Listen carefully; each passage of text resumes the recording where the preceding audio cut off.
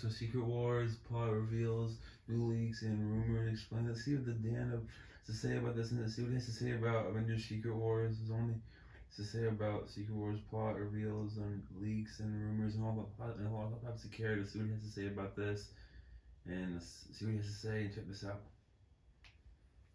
Marvel fans have wanted to know anything and everything about what the MCU version of Secret Wars will be like. And recently, we've gotten quite a few new leaks and rumors. So in this video, we'll go over all the new information and do our best to tell you what the MCU version of Secret Wars will be like. But first, we'll talk about the characters that are coming, because there's some surprises here, some really interesting stuff, and confirmations of characters that we were really hoping to see. Then, in the video, we'll talk about the plot devices that are said to be used in this movie. This is more or less how the characters are all going to get together. And finally, we'll talk about the villain of the movie, the Kang that will be the Beyonder. That's the villain, and there are some new details out about that. And this will serve as part 3 to our Road to the MCU Secret Wars series. So first up, let's talk about the dope characters, man. This is really where the magic of the Secret Wars movie is going to come in, because it is going to basically be like Spider-Man No Way Home, but instead of just bringing back a bunch of fun characters from 2 different other Spider-Man franchises, you're going to bring back characters from as many of the incredible Marvel franchises that have been around for the last 30 years. So of course, most notably, you're going to bring in a ton of characters from the Fox X-Men universe, and you'll likely be bringing back characters from the Fox Fantastic Four universe. And so far, a lot of the rumors suggest that you'll see Sir Patrick Stewart return to the role as Professor Xavier, although there have been a few rumors about James McAvoy coming back as well. There are new rumors suggesting that you're going to get Magneto, and oh baby, do we have to talk about that, because a new report is saying that Marvel's not just going to be going to these other franchises and scooping up heroes, but they're also going to be scooping up villains. And as of right now, the only person that's really being talked about, at least from the different insiders and scoopers, is Magneto. It feels like Magneto, and likely Fassbender, will be the one to come back and be a part of whatever they're doing in the Secret Wars film. But the biggest, most notable X-Men that is going to be in the movie is going to be Hugh Jackman Wolverine. And now there's so many different reports saying that he has finalized and signed the contract to be in not only Deadpool 3, but also Secret Wars. I will talk more about this when we get into the plot section of this video, but Hugh Jackman Wolverine going to be a big part of Secret Wars, not just a cameo. Now, when it comes to the Fantastic Four, I'm not really sure who's going to be coming back. I would assume it would be Reed Richards, but maybe it's going to be all of them.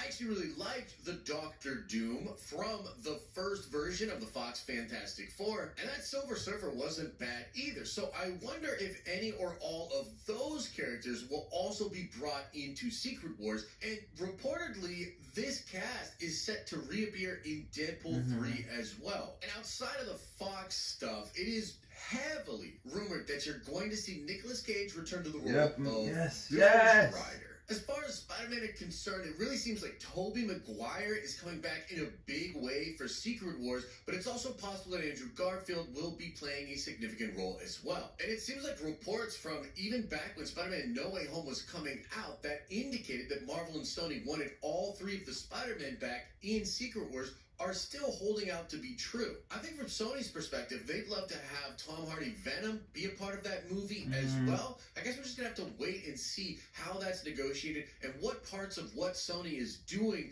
have interest to Feige. And one of the absolute best parts of Secret Wars is that Robert Downey Jr. is said to come back to the role of Iron Man and play a major role in Avengers Secret Wars. This was something that people thought was going to happen for a long, long time, but it's super cool to have insiders confirming that he will be back for that film and possibly cameo in the Armor Wars show. Sorry, movie. Now, Armor Wars is a movie. I know that. There have been no recent confirmations that Chris Evans will be coming into Secret Wars as Captain America, but Chris Evans was reportedly signed back to Marvel a long time ago, and there are a ton of different projects, including a Nomad project that could have Chris Evans attached as the character of Steve Rogers. So that's a lot of the new information about characters that you're going to see in Secret Wars, but I'll tell you right now, any and every big Marvel franchise is probably on the table in some way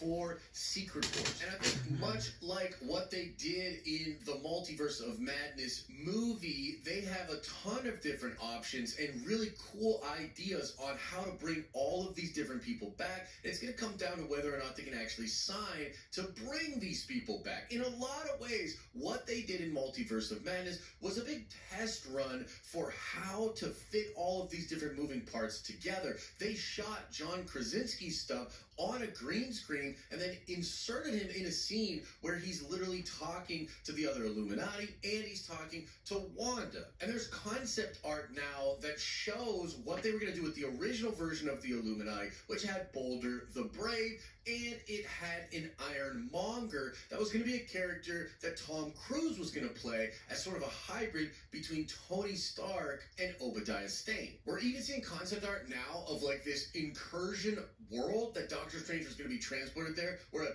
ton of his different variants were just dead in this desert. Basically, what you had was Michael Waldron coming up with all kinds of crazy concepts and ideas, and then depending on who they could get or how it fit for the story, they whittled the ideas down as they got to the actual film. So we've got the broad strokes as far as what characters are going to be showing up, but this could change as we get closer to the movie. It is still 3+ years away. But now let's talk about the plot details, because this is really interesting and definitely new information. It can help us to try to understand what characters might show up and in what roles they would do in the movie. So this is coming from a combination of My Time to Shine Hello and Paul from Heavy Spoilers. Initially, My Time to Shine talked about how the framing for the plot of Secret Wars was going to be having the heroes of the different franchises be the narrative driving force. Essentially, what that means is you were going to go into the perspective of a lot of the heroes from different franchises and have the multiversal Avengers pop up and start to recruit these people and bring them onto a singular team to then fight against the Beyonder Kang. And the way Marvel's going to do this to not make Secret Wars a 4-hour movie is they're going to have the new Avengers with Sam Wilson, Captain America, She-Hulk, and other characters fight against Kang in the Kang Dynasty. They're very likely to lose, and then some of the remaining team is going to jump through the multiverse to try and recruit the characters from these other franchises to make a final stand against Kang. And recently, Paul from Heavy Spoilers talked about how he has heard that what they're going to do in Secret Wars is very similar to what they did in Avengers Endgame in the time heist. In Avengers Endgame, the Avengers go back in time to crucial moments from the MCU's 10-year canon history. And they go back to these really cool points in time to have sort of a nostalgic effect as, you know, we're taking a trip down memory lane. And Paul says that Feige wants to do the same thing in Avengers Secret Wars. He's going to have these nostalgic moments from the franchises of the past, and then those franchises will be sort of interrupted by a multiversal group of Avengers coming in and recruiting heroes and villains to join up in this multiversal group of Avengers to fight against Kang. And I personally think this is absolutely brilliant. There are a ton of different very cool moments in time from the Fox X-Men films, from the Fox Fantastic Four films, from the old Blade movies, from the old Ghost Rider movies, and of course from the Sony Spider-Man franchises. So maybe you'll have a He Who Remains variant Tony Stark and Tom Holland Spider-Man jump to right after the wedding of Reed Richards and Sue Storm from the old Fantastic Four. Or maybe they'll jump to the point where Doctor Doom confronts the Silver Surfer. Maybe then you'll have Reed Richards, Robert Downey Jr., Tony Stark, and Tobey Maguire Spider-Man break the Fassbender Magneto out of prison before the events of Days of Future Past. Recruiting the X-Men is actually probably going to be fairly easy, as the characters can just jump into a timeline when Professor X or Jean Grey is there and have one of those telepaths read their minds to know the severity of the situation. But there are a ton of cool places they can grab up the X-Men from as well. Visiting the old Nick Cage Ghost Rider movies could be really fun. Maybe the entire team could come to Ghost Rider after his father dies in the first movie. Or maybe they could interrupt that crazy scene when Nick Cage Ghost Rider's driving around the car trying to hit on that lady reporter. Like Magneto could show up and just stop all the cars with his power, and then they could say, hey, Johnny Blaze, stop being so dang reckless. Come help us save the multiverse. And I personally think this is so cool because it will allow for cameos to happen in the Secret Wars movie, which would essentially be the characters from the old franchises in the scenes that the multiversal Avengers go to. But it's not like they're going to grab up all of the different characters from those other timelines. So maybe they jump to the X-Men and there's this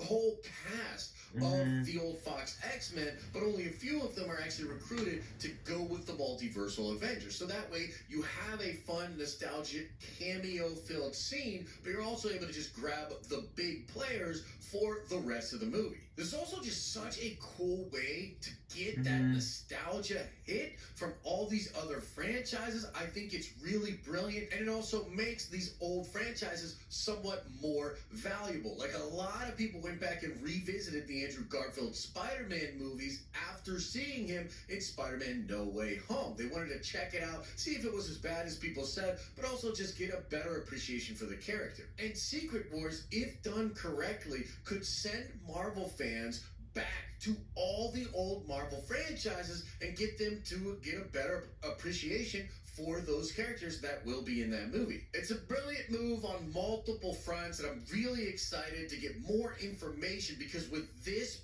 plot device in mind, we will be able to decipher a lot moving forward as far as what role will each character play. And finally in this video, we've got to talk about the Beyonder Kang, as new recent leaks have come out to say that the Kang that will be the villain of Avengers Secret Wars is going to be known as the Beyonder. Now, from what I understand, this is going to be mostly the Beyonder just in name, and it's mostly just going to be a Kang variant that has somewhat of a suit that looks like the Beyonders and some of the powers of the Beyonder. And after initially freaking out a little bit about this, being confused, and then trying to make sense of it, I've come to a place where I truly think this will just be a Kang the Conqueror variant that has some pretty crazy powers. This character might even be able to do some similar things to what Wanda did in Multiverse of Madness. Except in this scenario, it will be the powers of the Beyonder and sort of technology or just cosmic ability rather than magic. But Paul from Heavy Spoilers claims that he is hearing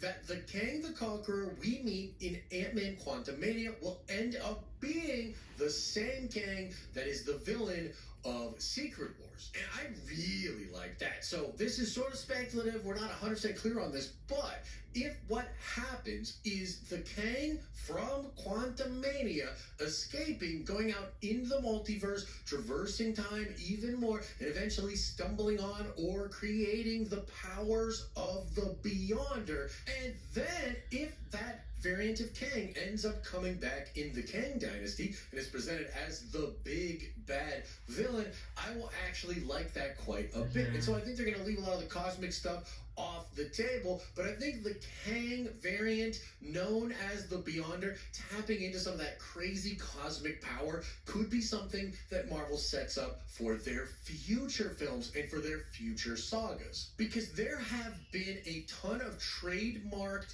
things leaked from Marvel Studios that suggest that the next saga may be called the Eternity Saga, the next Avengers film may be called Eternity Wars, and I truly think that Kang the Conqueror tapping into the power of the Beyonder is going to be the Marvel Cinematic Universe audience's sort of first introduction to powers that are beyond anything in the multiverse. And I do think this is going to tie into a lot of cosmic stuff that's happening in comics currently, in Al Ewing stuff, in even Jonathan Hickman stuff with this new big event that he has coming out. And you'll get this sense of what the Celestials actually are, what the Beyonders actually are, and what the greater fabric of the entire multiverse actually looks like. But make no mistake about it, if Kang the Conqueror gets some of the powers of the Beyonders, that is absolutely a problem. That's major, big-time problem for all heroes trying to beat him. And I think you might even see a scenario in which it's not just different X-Men, Fantastic Four, Ghost Rider, Avengers that are being scooped up from across the multiverse, but perhaps even very powerful things like maybe the Phoenix Force, maybe the power of Galactus from the Fantastic Four film, maybe even some wider, crazier demonic power from the Ghost Rider movies that also comes into play to help defeat Kang as the Beyonder. That's kind of speculative. We don't know for sure how all of that is going to work together, but I did want to talk about the villain and a lot of the things that we are hearing. So, to sort of summarize everything we've talked about in the video so far, there's definite confirmations from a lot of scoopers and insiders that are getting crazy fun fan favorite characters like Tobey Maguire's Spider-Man, Wolverine, Hugh Jackman, Robert Downey Jr.'s Tony Stark, and apparently those three specific characters are going to be more or less main characters in Avengers Secret Wars. We also know that a big part of the plot will be happening from the perspective of these characters in their native universes from the old franchises, and then you're going to have a very similar structure to the way that Avengers Endgame does the time heist, where we will go back to these other franchises, visit them in a very nostalgic way, while also scooping up some heroes and, importantly, some villains to come join the multiversal Avengers. They're going to fight against the Beyonder Kang. And, of course, that the Kang variant that will be the main villain of Avengers Secret Wars is going to be a variant of Kang known as the Beyonder. And according to Paul from Heavy Spoilers, this will be the same Kang the Conqueror that you meet in Quantum Mania. And that all sounds pretty freaking cool to me. We have a pretty good look of what Avengers Secret Wars is going to be like. I'm super hyped up for it. Let me know what you think in the comments section below. Smash a like on this video if you liked it. Make sure you are subscribed to this channel and our live streaming channel. We give away dope, nerdy stuff to lucky subscribers each and every month. And if you want to watch more, why not check out this video I recently made about some leaks for the Ahsoka show that had me incredibly hyped up. I think this will be the coolest thing Star Wars has ever done. Maybe what you guys thought about the Dan of Nerds about his talk about Secret Wars, plot reveals and new leaks and rumors explained. What you guys think about that? And don't forget to comment below and like this video, and don't forget to please like this video and subscribe, and thanks so much for watching, and please enjoy this video. And are you guys excited for Secret Wars as I am? But yeah, please subscribe, like this video, and thanks for watching, and have a great day. Thanks for watching, and see you guys, bye.